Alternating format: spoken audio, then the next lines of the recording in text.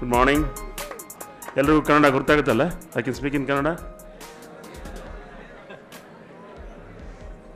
Mate Rasila ji avare, Kavita avare, ಹಾಗೂ ನನ್ನ ಗೆಳೆಯ ಮತ್ತು ರಾಜ್ಯಸಭಾದ ಸದಸ್ಯರಾದಂಥ Shri Rajiv ಗೌಡರವರೇ.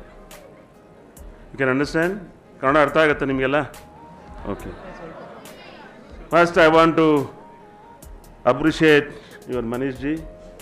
You invited right person to this occasion. That's my friend Mr. Rajiv Gowda. I think you all agree. Yes.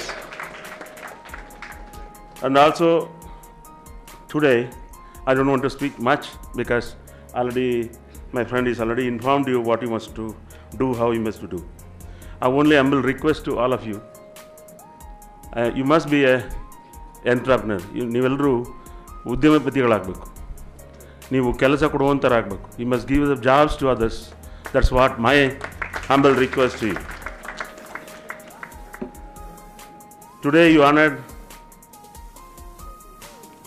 Dr. Devika. Madam, I'm one of your family member. Like your family comes from my place. That's how I'm very proud about you. Because I'm selfish here because ನನಗೆ ಆನಂದ ಮಾಡ್ದಂಗೆ.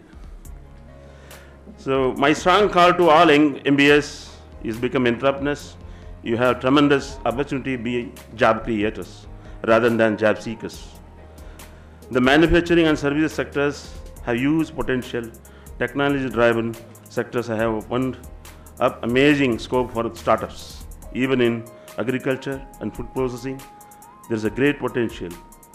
I request once again, be an entrepreneur, not a job seekers. Learn foreign languages, as rightly said Mr. Rajiv Gowda. There is tremendous opportunities, not only to job, even you can start your industries in other countries also. There is so many opportunities.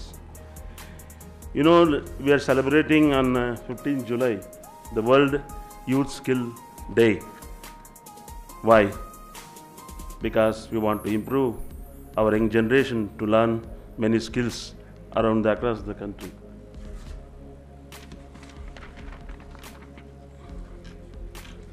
A message to my humble and my request to our honorable and beloved students. You have great future ahead. Be responsible citizens. Already Mr. Manish was informing, give something. Like our the lady Renuka, no? She only requested to spend your valuable time. That's what they want, a contribution. So please be potential to the country, be potential to the nation, be potential to the world, be potential to your place. My message to honorable parents, be proud about your children, have joined country's front force, become a mentors. Don't force your children to do this, that, let them do what they want in the right way. Message to management. Sir, humble request to the management, your faculty is your wealth. See, as per my Hindu tradition, I always say in my all the speeches, as a Hindu tradition, once I'm married, I can't divorce. So we see that your faculty people will be there. So I also request and appeal to faculty people, please stay with your institution, ISBR, so that our children properly guided and taught. With these words, because already the time is taken, I don't want to speak.